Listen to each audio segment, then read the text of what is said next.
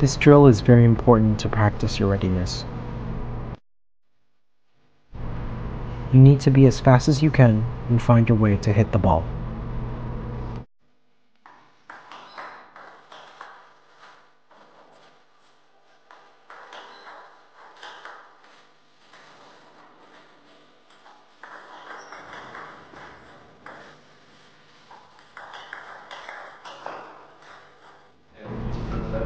No matter the difference in the level of the player, I always see the difference of play from the beginning of this exercise in comparison to the last set of the exercise.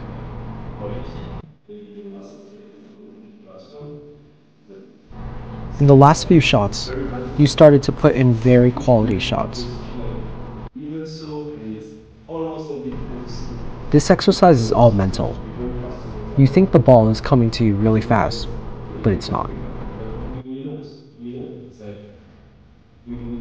You think the balls are coming to you faster than in real life, but not necessarily.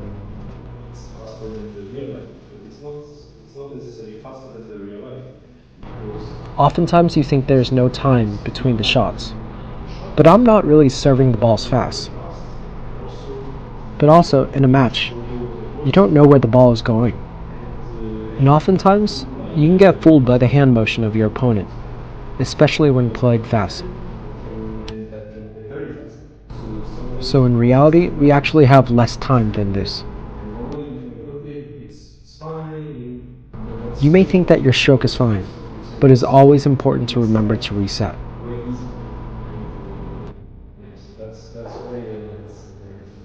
So the key is to reset as quickly as you can.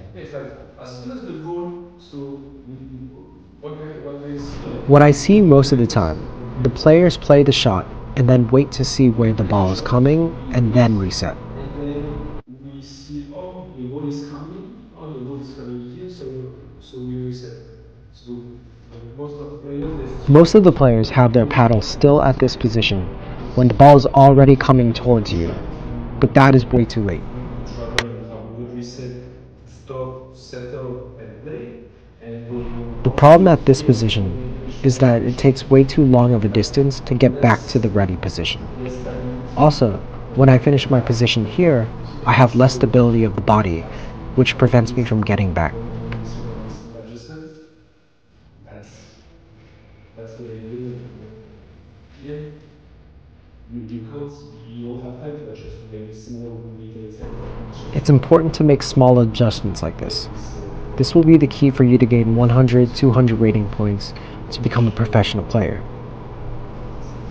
I believe such small adjustments will allow you to make the jump because you have the shots.